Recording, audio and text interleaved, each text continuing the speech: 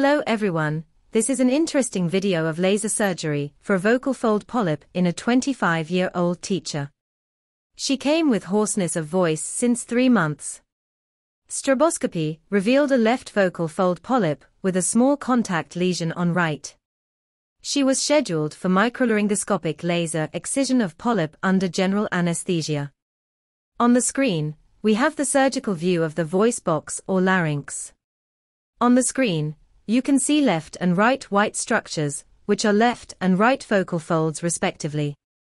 You can see the blue pointer pointing towards left vocal fold polyp, yellow pointer pointing towards the right vocal fold contact lesion, and green pointer pointing towards laser beam. Now moving on to the actual surgery video.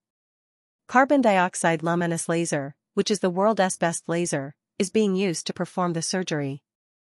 Laser safety protocols have been followed during the entire surgery. Left vocal fold mass is being held with my one hand and laser is being handled with my other hand. Mass is excised completely. Right vocal fold mass is also removed with the laser. Post-procedure, we advise for voice rest for 1 week along with a good control of acidity. The patient is under regular follow-up and doing well. Vocal fold polyps are benign masses usually present unilaterally. Surgery forms the mainstay of treatment. Surgery can be performed with the conventional technique with cold steel or laser. Thank you.